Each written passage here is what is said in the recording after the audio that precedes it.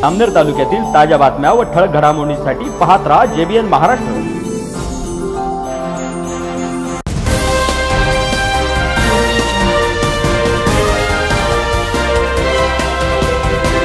नमस्कार, मी मिनल चौधरी। पाहूया काही ठळक वृत्त।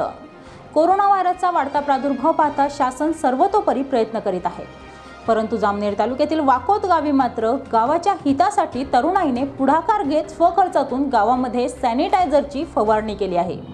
याबाबतची अधिक माहिती घेतली असता गावातील स्थानिक व्हॉट्सअप ग्रुपवर झालेल्या चर्चेच्या माध्यमातून हा विडा युवकांनी उचलून कोरोनापासून गावाचा बचाव करण्यासाठी ही फवारणी केली असल्याचे समजते आहे।